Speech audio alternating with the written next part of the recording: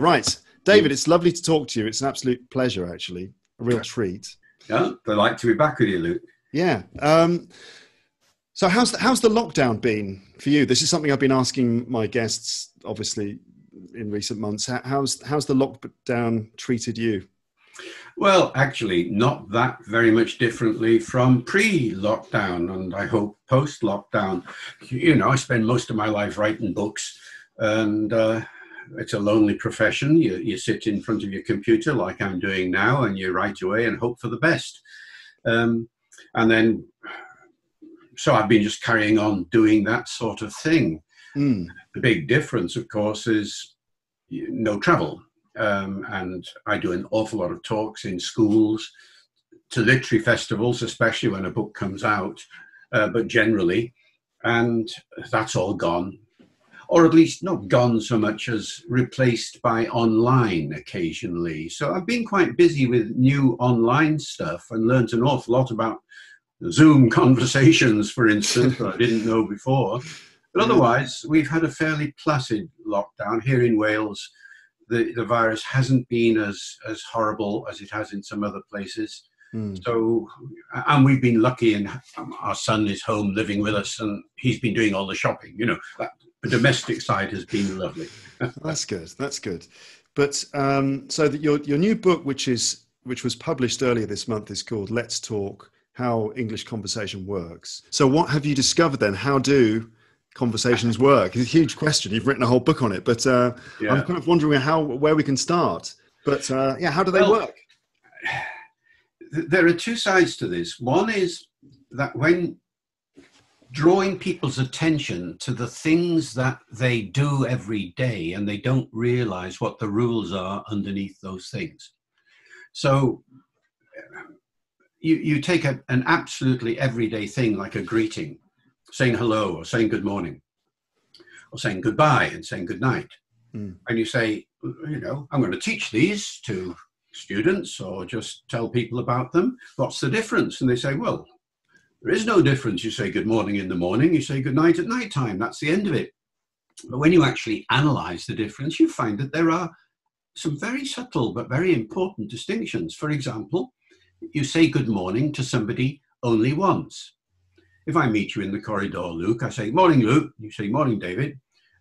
5 minutes later, I see you again. I don't say, morning, Luke, a second time. That would feel very, very odd.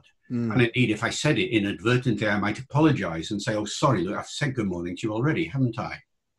But at night time, if I'm leaving you and I leave your office and say, good night, Luke, and you say good night, or I forget something, I go back in and I pick it up. I say, good night, Luke, good night. Yeah. Good night, good night, good night. I can say it 10 times, it doesn't matter. Yeah. But it's the same with hello and goodbye. Now, most people, because I checked this out when I was lecturing on the subject, I'd say to people, do you know what the difference is in terms of good morning and good night? Nobody knows. I mean, they know instinctively, but they don't know intellectually. Yeah. So that's one kind of finding that I try to present. The other kind is to knock down some of the myths about conversation that are very widespread. What are some examples? Well, interruptions. You know, interruptions get a very bad press. Mm-hmm. If anybody listening to this or watching this types interruptions into Google or somewhere, up come the style guides, which will say things like, you should never interrupt. Interrupt is bad, it's impolite, it's terrible, avoid it at all costs.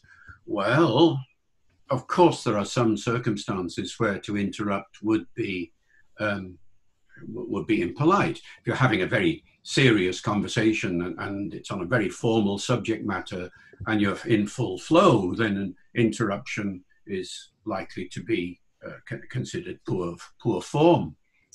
But in the kind of informal, domestic, everyday interactions that I was analyzing, interruptions are all the time.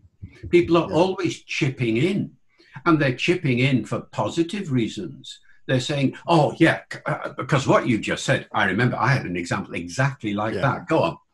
Yeah. And people respond positively to this and say, as it were, say in their minds, thank you very much for that interruption. It's helped me actually shape what I was saying and perhaps even prompt me to go off in a new direction, which I hadn't thought of before. So almost all the interruptions that I found in the data, and there were hundreds of them, almost all of them, well, I think there's just one or two where somebody got a bit sniffy.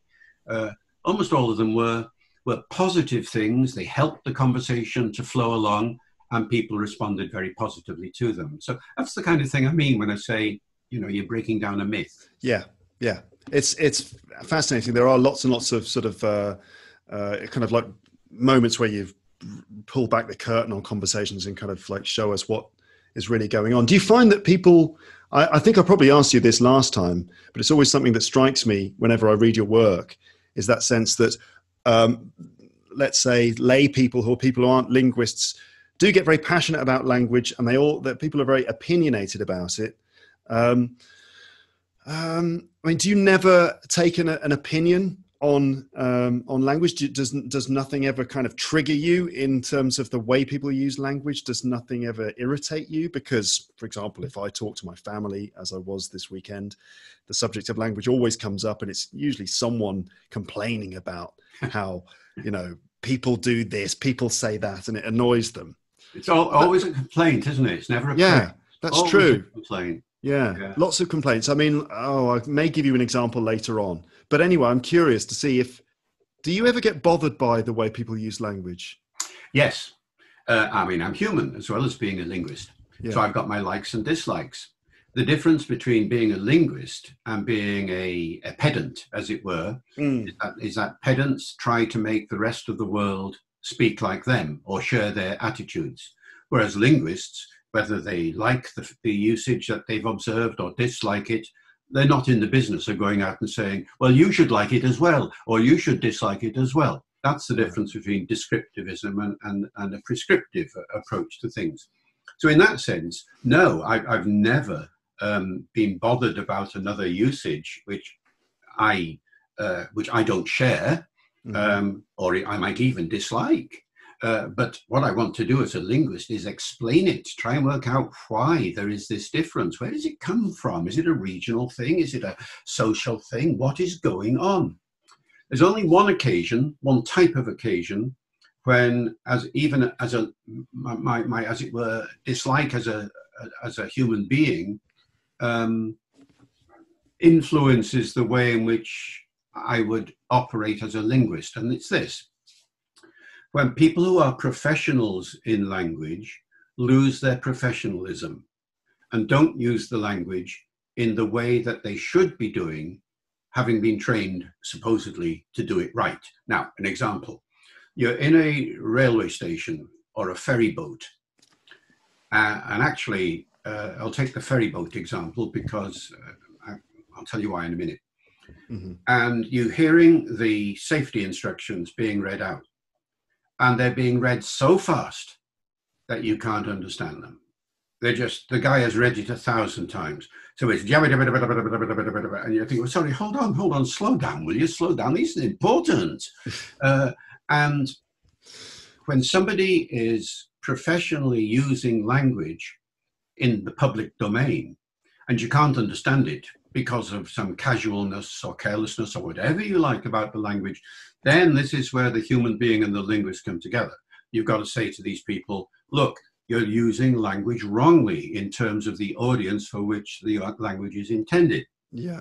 And I choose the ferry example because Stena ferries many years ago were getting so many complaints about the use of announcements that they actually employed me for a week to go in and train the announcers. And the interesting thing was this, Luke, that the complaints largely said, I can't understand the announcement because of the regional accent that the speaker has got.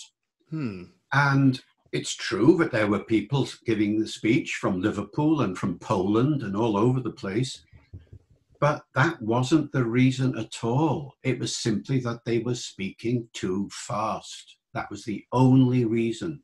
When they slowed down and took breaths and paced themselves, the fact that there was a regional accent was neither here nor there. Poor old regional accents, they get penalized for all sorts of things that actually are nothing to do with them at all. So that's the main category, and you can generalize it. It's not just public announcements. People often react in this way to announcers on the radio who forget themselves for a moment and say things like, "That was Symphony Number 3 by," and you think, "Sorry, by who? By who? By who?" And the composer is lost because, for whatever reason, the announcer has turned away from the microphone, or they've lowered their voice too much. Yeah. So that's another example of professionalism gone wrong. I see. Going back to the subject of conversations again, what about this conversation that we're having now? Is this a normal conversation? No, it isn't. And this is a big thing. I have a chapter on this in the book, but it was a chapter that was written before BZ, as it were, before Zoom. The thing is, most people now over the last few months have had many Zoom conversations. And at the end, they feel tired. Yeah. Especially if it's gone on a while. Now, why? And it's because it's not a normal conversation. So, first question, what are the features that make a conversation normal and successful? And the primary one, and I talk about this a lot in the book, is that there is a thing called simultaneous feedback. Now, simultaneous feedback is when you're talking to somebody and the other person, your listener, isn't staying quiet. They're saying things like, yeah, yeah, yeah, yeah, oh no, really? Oh, yes, yeah, and so on. That is critical to the success of a face-to-face conversation. I can't, it's in this conversation, even then, interrupting is difficult on Zoom. I try, if I want to chip in with something, it sort of can break things up and it's like, oh, stop, like that. And also the technology sometimes, if I make a noise, and I'm recording the audio for this, obviously, if I make a noise, it can cut out your voice. So if just me going, means that suddenly 3 words of yours have been lost. That's exactly right. And also there's the phenomenon of lag. So that depending on where we are and how the technology is doing, your might appear a couple of seconds later, by which time I've done another 10 or 15 syllables and I'm getting a positive reaction or a negative one to something that I said so long ago, and this can be very off-putting. So on the whole, once people learn about Zoom, and also, by the way, in radio broadcasts where a good interviewer will not be going all the time, people learn to shut up. And as soon as they do that, then your poor speaker is suddenly on his or her own. So I'm now speaking to you, and I've no idea while I'm speaking whether you're agreeing with what I'm saying or disagreeing with it. Whether you've got if I were face to face with you, I'd see from your face, maybe a gesture, and of course the occasional noise that you're giving me feedback. You're saying, yeah, that's good, David. Keep going, keep going, keep going. Or you're saying, oh, hang on a minute, David. Hang on a second. Now I will pick up on that and either alter my behavior, alter my conversation, or stop and ask you what the problem is, or whatever it might be. Now, none of that is there routinely on Zoom. So you are on, or in any of these media interactions. So you're on your own. You're always on, as they say. And as a result, and this is quite tiring, so that if you're having this kind of conversation and it goes on for longer than, half an hour, perhaps, maybe less for some people, more for others, after a while you're thinking, gosh, how am I doing? Oh dear. Is this conversation ever going to end?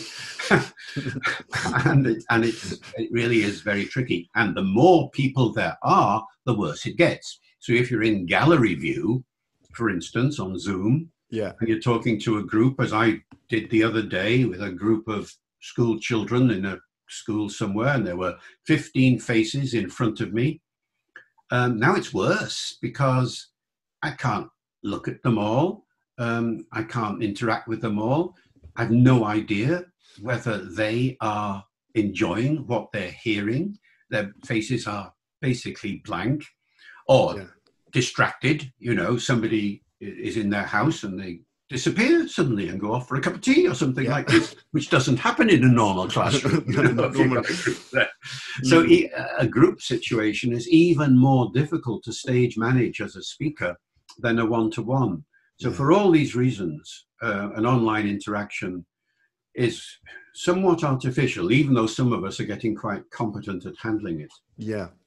In Zoom, there are reactions. I suppose you've explored all these things, but you do have the option to give a reaction. So if I do this now, I'm going to put it on gallery view, which the recording should show. If I can give a thumbs up or an applause emoji. So if I give the thumbs up, you end up with that. But I did that in conversation with my brother, I think, recently on Zoom while recording a podcast, and I gave him a thumbs up, and he was like, "What's that massive hand?"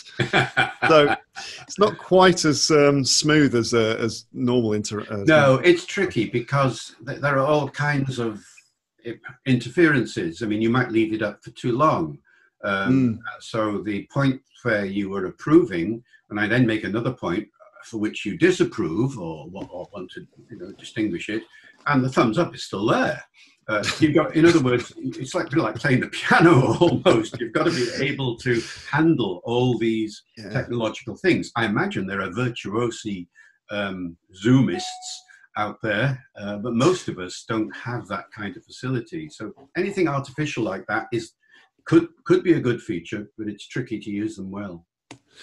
I have many things to ask you, David. So conversations in English versus conversations in different cultures. Have you ever had any difficult moments during conversations with people from other cultures? Yeah, all the time. And this also warrants a chapter in the book, but it could be a whole book, actually. And I hope somebody will write a whole book. And by cultural differences, I don't just mean regional cultural differences. I mean cultural differences because of age, because of gender, because of ethnicity, as well as because of region. And sometimes, of course, all these things come together in one place or another. So I give a couple of examples in the book, but really it's a whole new book to write. So, for example, the use of silence varies enormously, doesn't it, from one part of the world to the other. Some people, some cultures revel in silence. It's a positive thing. In a British culture, silence is somewhat awkward. If there's a silence in a conversation, people want to fill it. And so they will say as quickly as possible something so that the silence doesn't last for too long. In some other parts of the world, if there's a silence, it means nobody has anything to say. So that's fine. Let's just stay silent until somebody thinks of something to say. Now, it takes a lot of getting used to. I had real trouble with this when I first went to Japan, for instance. Yeah, me too. Japanese, very good example of a culture that value silence and reflectiveness in a way that, I just don't see very often over here. And the very first time that I encountered this, I did not know what to do. I felt, had I said something wrong? Why has everybody suddenly gone silent? I'd made a point.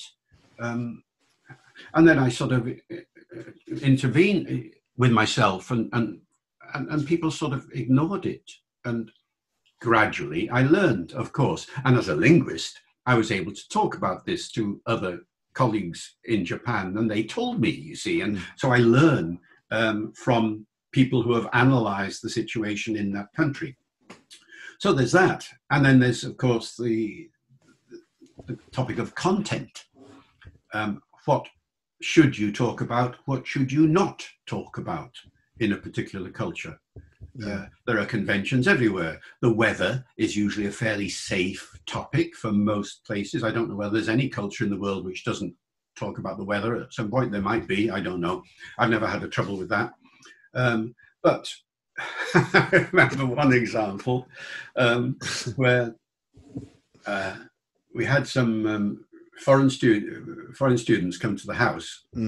And what do you do when you go to somebody's house? You compliment the host, don't you, on whatever it is, on the decor or something like that. Yeah. But you don't ask what they cost. But in this part of the world, and I can't remember now, honestly can't remember which it was, it is a matter of praise, Yeah. to ask the person how much something cost, because when you give the response, it shows, you know, class and all the rest of it. Yeah. Yeah. I'm doing very well, you know, and this is Status. it's a status thing. Yeah. But you know, and so I went over to the curtains and said, you know, so how much did these curtains cost? Sorry, I don't know. Meaning these are very fine curtains. They must be very expensive. Fine curtains indeed. Not how much do they cost. Right. So you know, there are things like that which you get used to, or you have to learn. Yeah.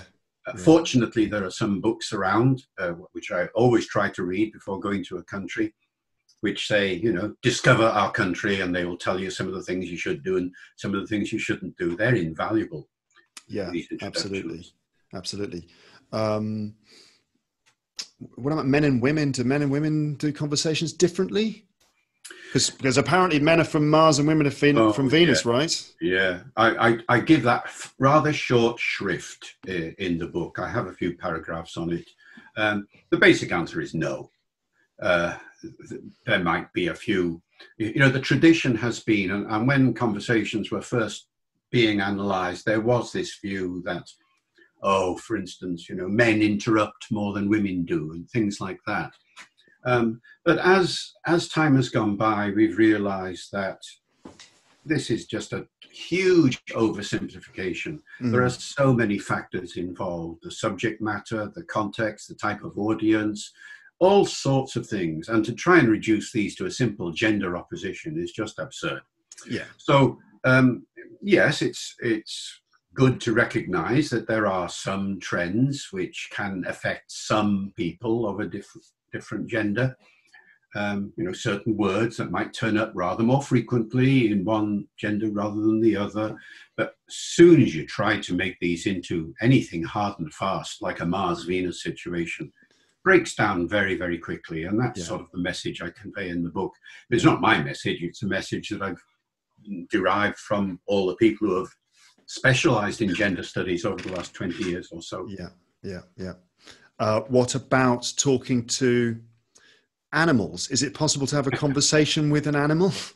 Most certainly is. I have a section in the book called, what's it called now? Does it take two to make a conversation? And the answer is yes, but it doesn't necessarily mean that the other party in the conversation is going to reply to you in the way that a human being would.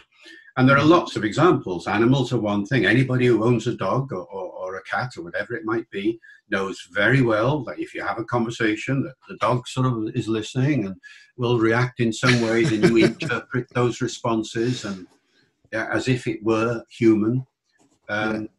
The classic example, of course, is talking to your plants. Any plant owner that I've ever encountered, and we have one in this house, talks regularly to their plants, and the plant just smiles back, and that doesn't seem to make any difference. The conversation continues.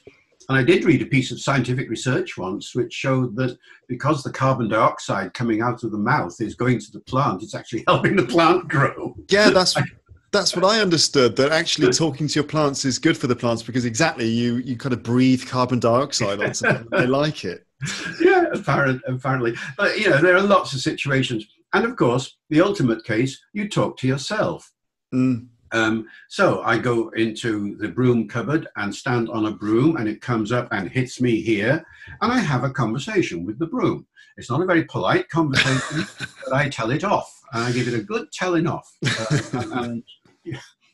And then the other thing, I've asked lots of people, do you have a conversation in your head about whatever? So you're going to an interview or something like this. And so you sort of think through the kinds of questions and answers you might get. Or you're just reporting to somebody a conversation you had the other day. I'm going to tell Jane all about this, about the conversation I just had with Fred. And in your head you're going through this conversation. You actually sort of think it through before actually speaking it out later, if you ever do speak it out at all. Yeah. And everybody thinks, oh, it's just me. Well, it turns out that it isn't just me. I don't know whether everybody does this, but everybody I've asked has admitted to doing it sometimes. Yeah, I talk out loud to myself all the time. I'm not shy about admitting it, because it's one of those things, one of those bits of advice that English teachers like to give to their students, which is, speak out loud in English, and there's nothing wrong with it. It's, it doesn't mean you're crazy or anything. It's totally fine to kind of just, waffle away in English to yourself.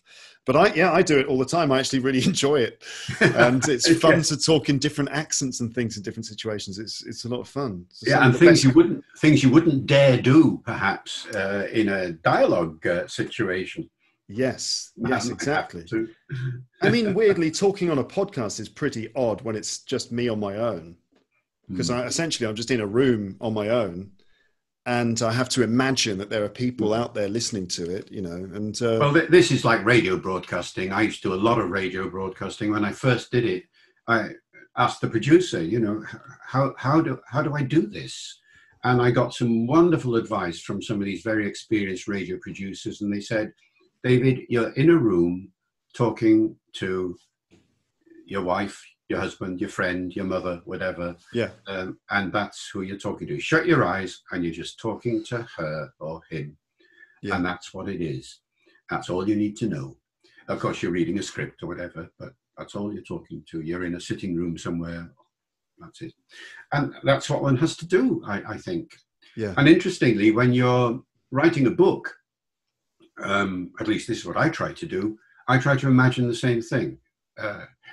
I never send a book to press without having read it aloud to myself, to make sure it flows smoothly. And if it doesn't, there's something wrong with the writing.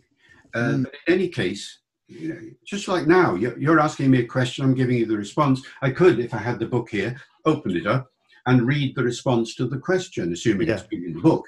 And I would hope that the way in which I would read the response would be not too different, colloquialisms aside, and informality aside, from the way I'm talking to you now. That's very interesting, because your writing does definitely come across like that. It's very, very readable. It's not sort of overly complex. It's really, really pleasant to read. Well, thank you. Because that is very much what I've tried to do my entire life. And this isn't just a matter of gift, incidentally, though that must play a part in it. It's also a matter of linguistics. Because when you study the language of informal conversation, or the language of anything, you realize that there are certain types of structure which are going to cause complications to a listener or to a reader, which to avoid would be a very good thing. Now, what sort of thing do I mean? Well, the fact that if you're writing, and certainly when you're speaking, if you do an analysis of hours and hours and hours, you find that on the whole, subjects are short before the verb. And the length of a sentence is concentrated after the verb. So most of the time when we're talking to each other, and this is especially the case in conversation, the sentence or the clause begins, so I verb did something or other, or my friend verb did something or other. And the length is after the verb. Now, if you do it the other way around, if you put the length of a sentence before the verb, it immediately gets difficult to understand, or more difficult to process, as it were, and more difficult to read. So, for example, and there are, of course, some very famous politicians who do this kind of thing all the time, much to our irritation. So, here we go. Are you ready? Yeah. My friends, the party that I belong to now, the party that I've been with for many, many years, the party that I love deeply, and one which I think is a party that you and all you listening to me now will value more. And you're thinking, come on, get on with it. What's this about? Get to the verb, please. I need a verb. Yeah. That kind of long thing is disturbing, and not only in speech, but in writing too. Now, in terms of language learning, language teaching, go to a textbook teaching people about reading, early readers, and ask the question, if it's an early reader and the language is to be as easy as possible to process, then you would expect the sentences to have a short subject before the verb. Go look. because what you find is that in an awful lot of cases, the subject is quite long. So the big bad wolf with the awful teeth went. Yeah. Well, I'm sorry, that's already longer than an average 5-6-year-old is going to be able to process. The poor kid is already trying to decode the written language, having difficulty there. And now on top of that, you're giving him a long grammatical subject. It's going to get heavy in there. And you can actually test this out. We're in psycholinguistics now. Yeah. You test this out and show that comprehension is not so good when the sentence subjects get long. So don't front load the sentences. That's a perfect way of expressing it. Don't front load the sentences for early learners, or I guess the same thing would apply to early adult learners as well. You know, keep the sentences as natural as possible by keeping the subjects short. How on earth are you so prolific, David? You've written so many books. You just keep coming out with them. What's the secret? Well, the secret is to marry somebody who is a wonderful partner, and I got that, and who is also a writer. That helps enormously. No, it's very true. There's no secret. First of all, you have to have the time, and to have the time, you have to have a job that allows you to have that time. When I was full-time at the university, back in the 60s and 70s and early 80s, I did manage to get a few books out in the summer vacations and things like that, but not really. The job was just too complicated, as it still is, of course. You know, all the admin, all the bureaucracy, all the teaching you have to do, all those things. If you're a researcher and a writer, then it's not that they get in the way, because they actually fuel what it is you're going to be writing about, but they don't give you very much time. So I left the full-time university world in 1984 and became independent for that very reason. I discovered that, well, it wasn't a discovery. I knew that ever since a teenager that what I wanted to be was a writer. I started writing when I was in my teens, in fiction, as it happens. And I always wanted to be a full-time writer, and therefore, by implication, lecturer and broadcaster and what have you. But the writing was the thing. It's all I ever wanted to do. And the university world was getting in the way of it. So I left it. I mean, you know, fingers crossed, is it going to work? No salary suddenly. It was a tricky moment, but it worked out well. And most of the books that you're hinting at in your question have been written since that time. Okay. So we've been talking about Let's Talk, How English Conversation Works, which is the new book. But in our emails, you told me that actually there's another book. You've come out with another one as well.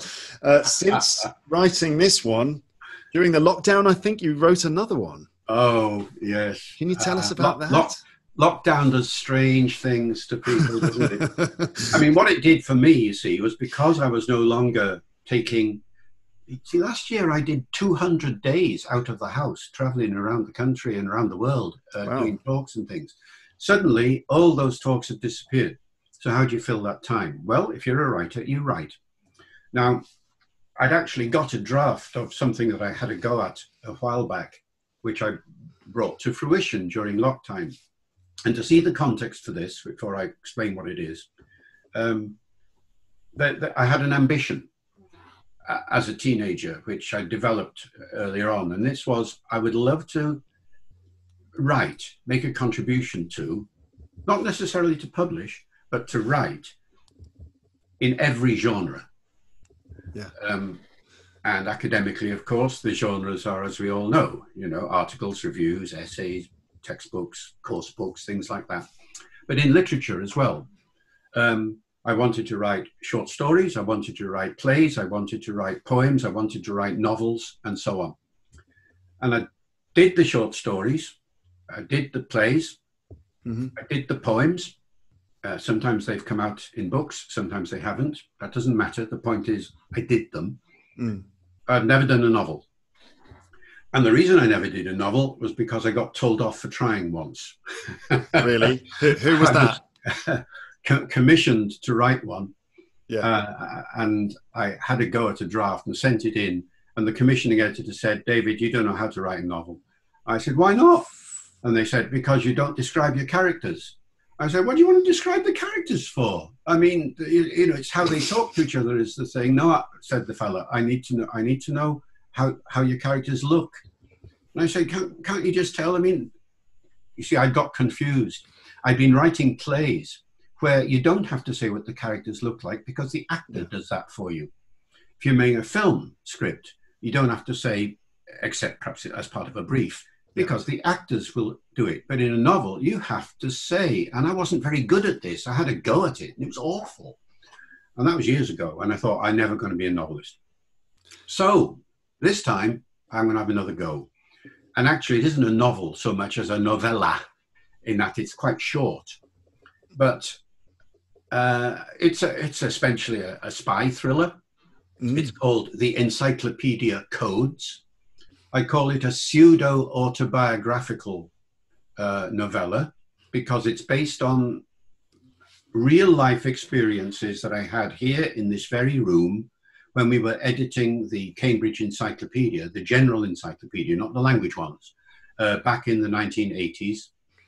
And it's based on that. The thought might be that people use the encyclopedia to spy, and what would happen if they did. And so I developed a scenario where that actually happened. And as a result of this, the first line of the novella reads, I was responsible for the breakup of the Soviet Union because of the way things developed. And I'm rather proud of that. But did it happen? Well, you have to buy the book and find out. And there was me about to ask you which part of that was true. You were responsible for that's the thing you're going to have to decide for yourself once you see it. Now, can you give us any more? Can you give us any more at all, or do we have to wait for the book? Because there, no, it's out already. I mean, this is the amazing thing. No publisher is going to be interested in David Crystal writing a novel. Come on. I mean, I'm not that in that world, you know. And publishers only want bestsellers. So I knew that if I approached a conventional publisher, they just wouldn't be interested. So for the first time, I've explored Kindle direct publishing and Amazon paperback direct publishing. And I have to say, it is amazing. I finished this book 3 weeks ago. We're talking in the last week of July. Hilary and I, my wife, who's also a book designer and so on, and things like that, she designed the cover. We uploaded it to Kindle and then to Amazon 2 weeks ago. It came out 3 days later and is on the Amazon site right now. And people have been buying it, and I haven't had a copy yet, but people who have bought this have sent me pictures holding it up. Yeah. You know, from submitting the manuscript to having a book copy in your hand within 3 days.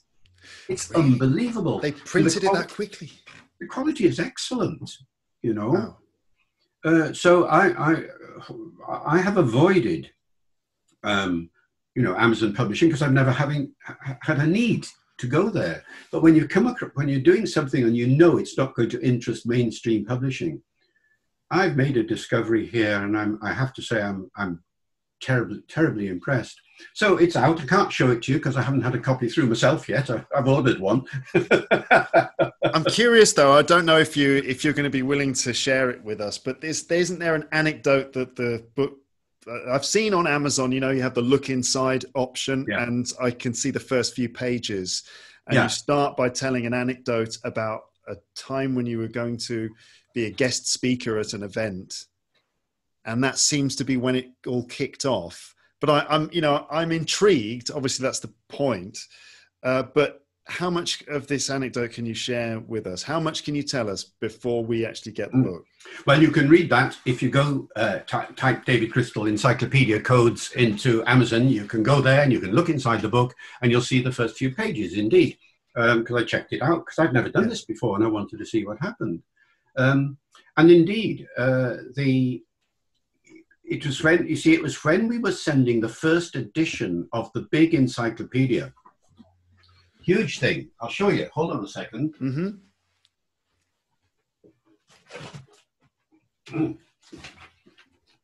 This big thing, you see. Yeah, the Cambridge Encyclopedia. Huge book, the Cambridge Encyclopedia. And we were editing it for the first time, putting it together for the first time in 1989. Mm. So the project, remember, I left the university in 84, got this job as editor in 86, and the first volume was coming out in 1989, or 19, just after. So we were putting this thing to bed. And 1989 is not a good year to be writing an encyclopedia because everything is changing. The Berlin Wall is coming down, you know, the Soviet Union is shortly going to break up into pieces. Thanks to you. Everything is happening all over the world. And we're trying to put it into an encyclopedia. So the first edition comes out in 89, the second corrected, updated edition in 1990, another one in 1991.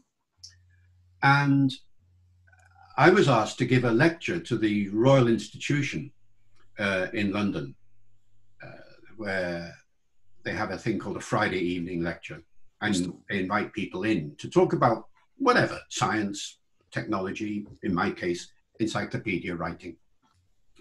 So I told them some of the stories about how it is that you try and keep an encyclopedia up to date, and it's very difficult because people aren't talking about it.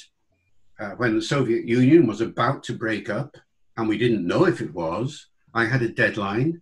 So I would ring up the embassies and say, excuse me, Soviet Union, are you going to break up in the next few days? And they would say, who are you? You know, why do you want to know? No, all is well. There is to be no breakup of Soviet Union and all this, you see. So we would do this. We always check with the embassies and things of that kind. I ring up the Foreign Office and they say the same thing. You know, no, dear boy, you know, the Soviet Union is not going to break up in the next. No, don't worry about it. You can put it in your encyclopedia. All of this is going on. But then I hear, just as we're going to press, the news that there is going to be, in place of the Soviet Union, a Commonwealth of Independent States, CIS.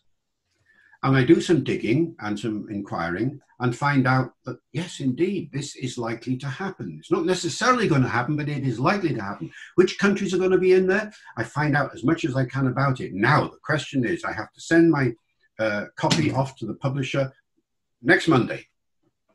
The book will come out in 6 months' time, by which time will there or won't there be a Commonwealth of Independent States? If I put it in and there isn't, the book will be laughed at. If I don't put it in and there is, the book will be laughed at. What do I do? So I decide to write an entry on the Commonwealth of Independent States. This is all fact, this happened. Yeah. And Commonwealth of Independent States, and I put it in, and off it goes to Cambridge. Fingers crossed. Eventually, of course, there is, but at that time we did not know. So you had to make a prediction, pretty much. I had to make a prediction. Place a bet, sort of thing. I had to basically say the Soviet Union is going to disappear and the Commonwealth of Independent States will appear because it says so in the encyclopedia. Right? Now, that's what happened. So then I started to think in terms of the novella. Hey, the encyclopedia manuscript arrives in Cambridge, where there is a mole. And the Cambridge guy thinks, what does Crystal know? He's obviously got an insight into something that's going on here. Otherwise, it wouldn't be in Cambridge Encyclopedia. Yeah. He knows something about what's happening. I'd better get in touch with all the nations around that are not wanting the Soviet Union to fragment and let them know that Crystal is onto us. And that's where the novel starts. So then they come after you in some manner, I suppose. They most certainly do. Wow. Great. And there is a chase, and there is a gunfight, and there is all sorts of things happen. It's great fun. Great. It sounds so entertaining. I'm going to look forward to reading it. It's really good. I want to ask you some other things before I let you go. That's one of those things that people say, isn't it, at the end of a conversation? I'll let you go now. Before I let you go, I mean, I'm sort of really interested in jokes and in humor and stuff. On my podcast, I often do stuff about that. I do stand up myself, and I was thinking, have you ever written about jokes in English? Have you written about the place of humor in the language? I'm also curious to know if, and this is one of those terrible questions which contains lots of questions all at the same time. I can't be brief for some reason. I'm also curious to see if you've ever considered doing comedy because of the kind of humor that I notice in your work and because of the way that you observe things. Sometimes I think that you look at the world in the same way that a stand-up comedian would look at the world, observing it and then sort of telling us what you've observed. Yours is from the point of view of linguistics and telling people how language works and observing and pointing out things. The comedian kind of does the same thing but presents it for laughs. But anyway, what is my question? Well, no, I mean you've made the point, and the point and the response is, I would be horrified if I gave a lecture and it did not have some laughs in it. Consciously controlled laughs, I mean, not inadvertent ones. I always try to build humor into the lecture, even if it's on the most serious of topics. And if it's not humor in the sense of satirical humor, it's, as it were, sympathetic humor. Because you can tell stories that make people laugh, even about the most serious of subjects, like language death, for instance. There are some lovely, funny stories about that arise out of the horrible situation of a language dying. And there's no reason why you shouldn't reflect the reality of the communities from which these stories come, so long as the overall message retains its impact and its seriousness and so on. But most of the talks that I give are not that serious in that sense, and it's dead easy to introduce an element of humor if you're talking about accents, for instance, and dialects or prescriptivism or grammar, whatever it might be. Yeah. I mean, a lecture on grammar without a few jokes in it is a disaster in my mind. And I think many teachers would feel exactly the same thing. So I don't see that much difference indeed between being a stand-up and being a lecturer. Lecturers are stand-ups after all, for the most part. Mm-hmm. But when it comes to analysing humour in this kind of way, I have done a bit of that. There are some sections in the Cambridge Encyclopedia of the English Language, which are basically on the language of humour, language of jokes and things of that kind. I never ever researched it myself very much. Except in the context of language acquisition, child language acquisition, where the interesting research question was, when do children first start telling jokes, as it were, and what sort of jokes do they tell? And what are the linguistic issues that will prevent a child from appreciating the source of a joke? So any of you out there who have got children in the 5-year to 7-year-old range will have had this experience, especially if there are older children in the family. The older child comes in, for example, and tells a joke, or is watching the television and laughs at a joke, and the younger child says, why was that funny? What was that? What's funny about that? And the older kid gets cross because, don't be silly. Of course it was funny, and a little row breaks out. Because between 5 and 7, there is a very important development. The notion of a riddle is one that is opaque to 5-year-olds. 7-year-olds are starting to understand what riddles are and how they play with words and how there are two meanings and puns, things like that. 5-year-olds, on the whole, find puns impossible to interpret. 7-year-olds are beginning to interpret them fine. So that's the kind of developmental thing that one looks at and explores and sees what sorts of things are going on. So I've looked at that, but there are some people who specialized in this, of course. Yeah. What about jokes? I suppose if you haven't looked at it yet, I don't know if you're able to comment on it really, but what's the point of jokes? What do you think about that? Well, it's part of a bigger issue. What is the function of language? Now, look language up in a dictionary and it will say the function of language is to communicate ideas. Fine, all right, there's a lot of that. That's what we're doing now. That misses out a second function of language, which is to express identity, which is what accents and dialects are all about. That misses out on the third primary function of language, which is to have fun, to enjoy it for itself. And humor is part of that. Now, this is, in a sense, the most important function of language because it is the very first. From the moment a child is born, it encounters language play. I wrote a whole book at once called Language Play. You can see it. It's available on my website. Yeah. And that starts at birth. Because when a baby is born, the baby doesn't come into a world of second language teaching. You know, hello, baby. You are a baby. This is your mother. That is a wall. You are in a hospital. This is a doctor. That is a nurse. That is not what you get when you're just born. Unless you're my daughter, in which case it's the case. That's all. Anyway. Yeah, I know later on, yes, second year language. Darling, don't touch that plug. That's dangerous. That's the hot tap. Don't touch the hot tap. That's second year parent-child language. No, first year parent-child language goes something like this. Oh, you lovely little Baba, you are the gorgeous Baba. Yes, you are, you are, you are gorgeous. And so on and so forth. And when you analyze parent-child language in the first year of life, what you find is that most of it is playful. Not explicitly baby talk like that, but baby talk elements come in all the time. And the aim is to have the child enjoy the language encounter, the language experience. It goes all the way through the first year of life and then diminishes as the second year teaching language comes in, but it's always there.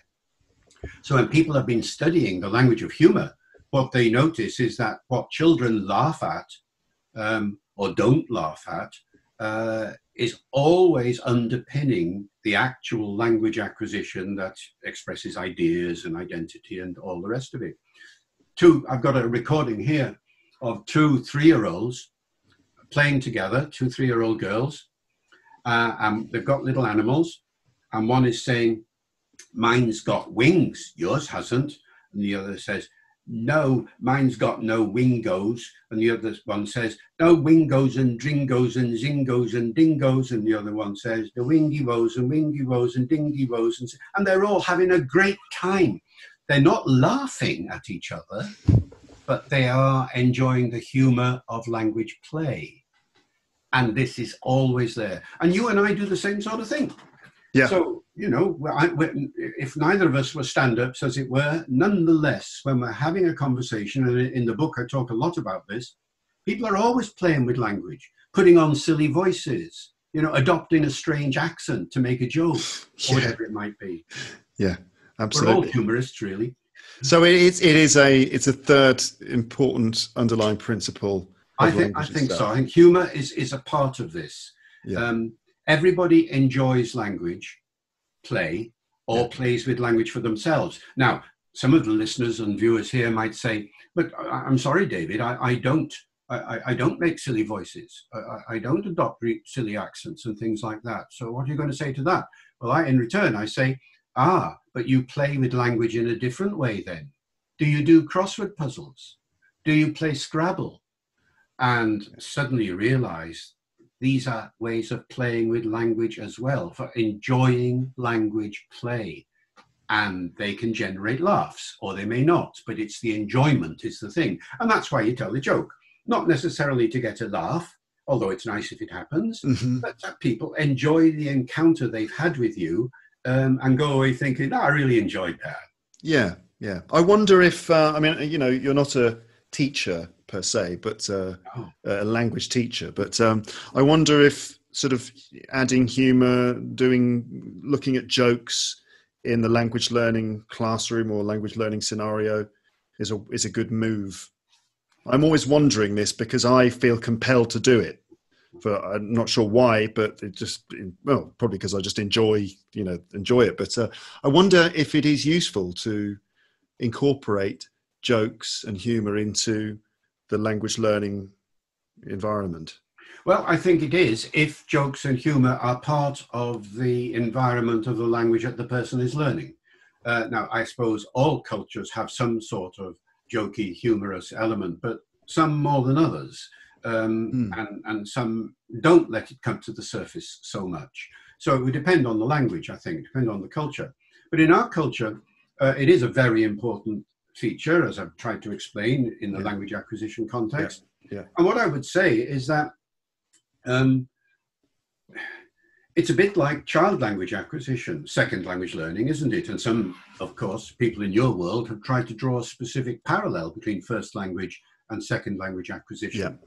Well, just in the same way as a 7-year-old can't uses humor, uses jokes which a 5-year-old can't understand, I imagine analogously there would be certain types of jokes which a learner who had reached a certain level would not be able to understand simply because the language is too complicated for that sort of access. So one of the things I would do if I was researching this in your world, and I suppose some people have, is I'd take all the jokes and all the riddles and everything, and I'd grade them, as a syllabus of humor, on which jokes are going to be easy to understand and which jokes are going to be more difficult. For whatever reason, it might be to do with the vocabulary, might do with the grammatical construction, might be an intonational contrast, it might be a pun based on pronunciation, it might be a spelling joke, after all. It could be any of these things. And some are going to be easy and some are going to be hard, and there's going to be a spectrum. Now, I don't know whether anybody's done this, but it'd be nice if they did. There was a study, I'm not sure how serious it was on various levels. There was a study done by Richard Wiseman. I don't know if you're familiar with him. And they did a study called Laugh Lab, where they asked people to contribute jokes. And this was on the internet. It was across, various cultures from different countries. People contributed jokes in English. And then the jokes were graded and so on and voted on. And the one that received the most votes it was interesting because there was no pun involved in it.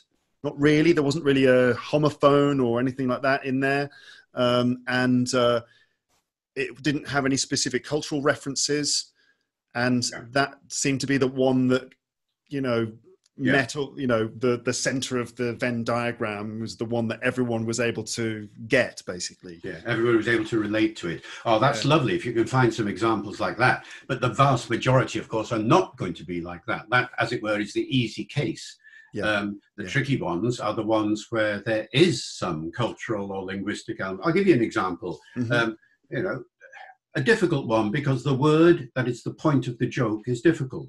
Yeah, it's in every 7-year-old book of jokes. When is a door not a door? Answer: when it's ajar. Right. Now, because the word ajar, A-J-A-R, is not in any list of the most frequently occurring words in English, very few foreign learners would know that word. And so the joke would go over their heads, as indeed it goes over the heads of any 7-year-old. Even, that's a joke that perhaps a 10-year-old might get, or something of that sort. So that's what I mean. If you look at the words, this is one way of grading in vocabulary. You take the frequency lists and all the things that are routine in the second language world, and you look at the jokes. That's one corpus. You've got the jokes in another corpus, and then you see, well, where does a jar fit? Well, that's down there. That's really advanced. Whereas another joke uses easy puns, and that's up there. You could do the same sort of thing for grammar, pronunciation, and so on, I imagine. Very interesting. Very interesting indeed. I just have 2 more things to ask you before I let you go. One of the questions I often get from my listeners is about the subject of raising bilingual kids. I just thought I'd see what you had to say about this. So I'm going to try and boil it down as much as I can.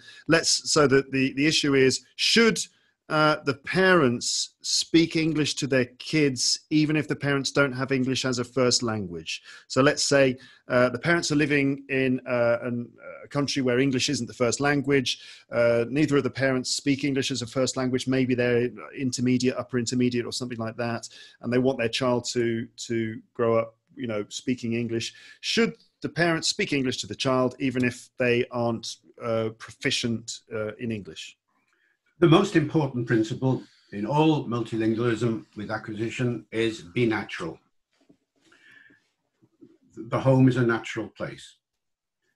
If the parent, in one scenario, one parent speaks one language, the other parent speaks the other language, question that arises, which language should we use? Answer, use both. If it's natural to use both. If there is one language for the home, use that. If there are two languages in the home and the kid is encountering these two languages, not just between parents, but with grandparents around or people who help in the house or whatever it might be, or out in the street, let the child develop. Remember, from the point of view of the child, the young child we're talking about now, up to the age of about 3.5, okay, the child does not know they are different languages. All the child knows is that dad speaks one way, mum speaks another way, and now she's speaking in another way again. Well, I mean, that's life, that's fine, and the kid doesn't know that there's a pronunciation problem in the English that's being used by the mother or by the father or what have you, if there is, or if there's a grammatical error. Pretty precocious 2-year-old to say, oh, father, that preposition is, No, only in the 4th year of life do children realize that there are such things as different languages. They start to name those languages and start to trade one language off against the other. There are many studies on this now. This sort of scenario where it's bedtime, French-speaking mother, German-speaking father. German-speaking father comes up to the kid and says in German, it's bedtime. And the kid says in French, I don't speak German. Mm-hmm. Yeah. You see, that kind of kid realizes that there are two languages, tries to trade one off against the other for whatever reason. Yeah. So it's 4th year of life. That. Before that, everything is up for grabs. The kid is amazing. I mean, this is the thing about young children, that they have this immensely flexible language learning device, as it used to be called, perhaps still is in some places. They just assimilate whatever is around them. They mix them up, of course. Well, that's natural as well. There's nothing wrong with that. They'll sort it all out eventually, especially beginning in the 4th year, and realize, oh, those things go with the French thing I'm called, and those things go with the German thing that it's called, and so on. Oh, I see. And those things go with the English thing that it's called. So, first of all, I wouldn't worry. Be natural. Second point, the situation you outline is very, very common around the world. Extremely common, because of the incidence of multicultural marriages or partnerships or whatever you call them these days. Yeah. So I'm now thinking of a scenario that I encountered in the Emirates, where I met a German industrialist, an oil man, who had met and married a lady from Malaysia. Mm-hmm. He spoke German, she spoke Malay. The only language they had in common was second language English. Mm-hmm. And they spoke respectively, because I heard them both, in a very, non-British American kind of way. Yeah. The Malay lady had a very syllable-timed rhythm, for instance. The German guy couldn't say TH to save his life. That sort of thing. To save his life. They are chattering quite happily away to each other. This is the language of the home. Yeah. And the kid is now growing up learning English as a second language, as its mother tongue. Wow. You see, because it hears no other English. What kind of English is that going to be? Well, it's going to be a very different kind of variety from what you'd expect in a monolingual native speaker type of situation. Now, that kid is not alone, because that kid goes to a creche where everybody else is in the same boat. not everybody, but there are lots of other kids who are also being brought up in English by parents where English is not the first language. Now, I have no idea how many kids in the world are in this position, but we are talking a lot.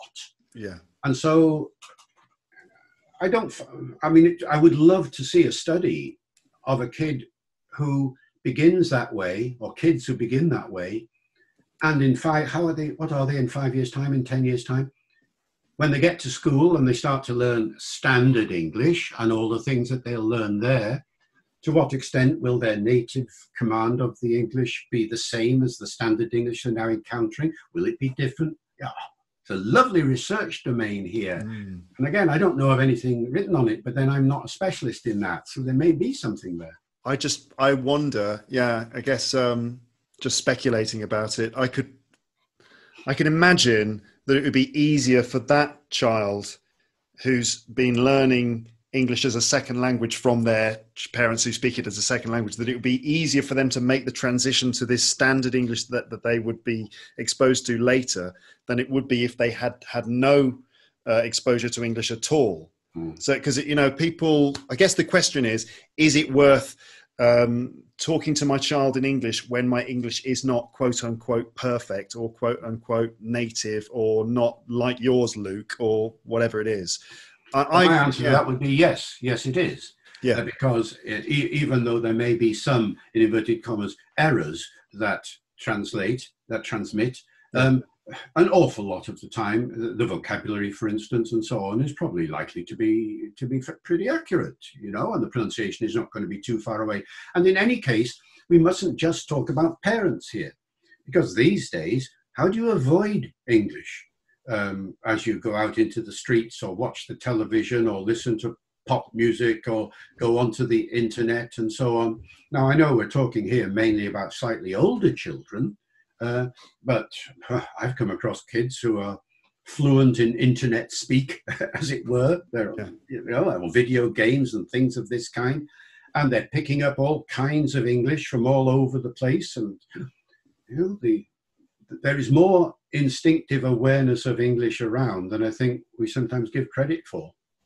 Okay, so I guess for that listener or those listeners who've asked me that question, the answer would be yes. Go ahead.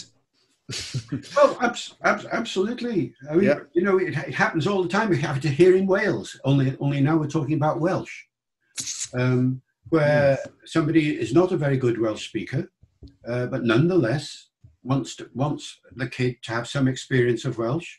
So they introduce as much Welsh into their everyday life as they possibly can. When they're going down the street and they see a Welsh sign, they articulate it to the child and things like that. So the kid is on a career track towards Welshness, even though the parents are only going to help them a little way along that road. Yeah, a little way is better than nothing. Oh, absolutely, in my view. Yeah.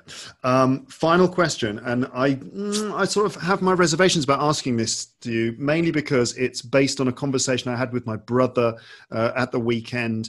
I talked to you earlier about how people find certain things in language to be annoying. I just wanted to see what you think about this. I hope he doesn't. I hope he doesn't mind me asking you this.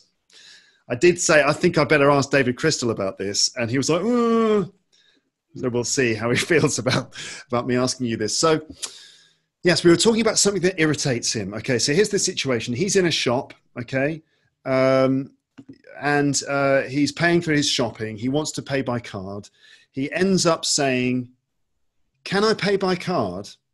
And the shop assistant says, "Of course," in a way that suggests that it's obvious that he can pay by card, or that he didn't really need to ask for permission to pay by card. But my brother finds it annoying that the person goes, "Yeah, of course." So I said to him, well, you did just say, "Can I pay by card?" And his problem is that he can't think of an alternative to "Can I pay by card?" He doesn't want to say, "I'm going to pay by card," because as far as he's concerned, that is too direct and makes him sound a bit arrogant. So we weren't able to conclude the conversation. And I just want to know what you think about this. I don't know if you've got an answer to this, but what do you think about this situation? Could I pay by card? Yeah, of course. No. could is less ambiguous in many ways. We're talking here about a classic ambiguity in modal auxiliaries. Yeah. And can is famous for its two meanings. Can in the sense of be able to, and can in the sense of permission. And I don't know how many of our listeners and viewers will ever have had the experience of being in a primary school where the kid says, can I go to the toilet? And the teacher says, David, may I go to the toilet?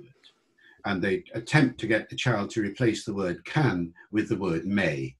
And this is a classic politeness strategy, which sometimes has worked and sometimes hasn't, because can retains its ambiguity. So whenever you say can about something, there is always a context usually resolves this, of course, perfectly clearly.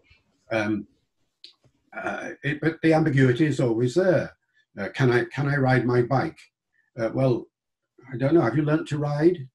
I mean, this could be the basis of a good joke, you see. Yeah. You stand-up guy, where the person deliberately takes the other meaning out of the situation. Right.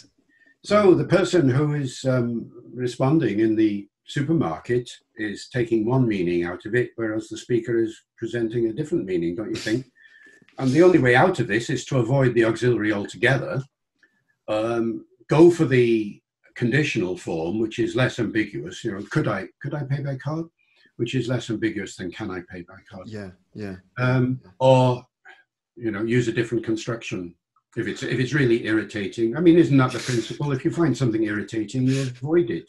I suppose so. Yeah, I'm just right now. I just thought maybe he should just say card okay. I think that's probably what he needs to say. Just lift the card and go card okay. That's probably good. That's probably it. Yeah. Well, this is a strategy that I did come across once, a jokey classroom session where I was observing, not giving it, where the people were getting real problems with tag questions and how a tag question should relate in auxiliary verbs. I'm going, aren't I? You're going, aren't you? She's going, isn't she? And so on and so forth. Now, in real trouble with this. Yeah. So in the end, the teacher says, all you got to do is got to say, in it. At the end. I'm going, in it. You're going, in it. She's going, in it. Well, it's all the problems. Or if you don't want in it, just I'm going, eh? You're going, eh? She's going, eh?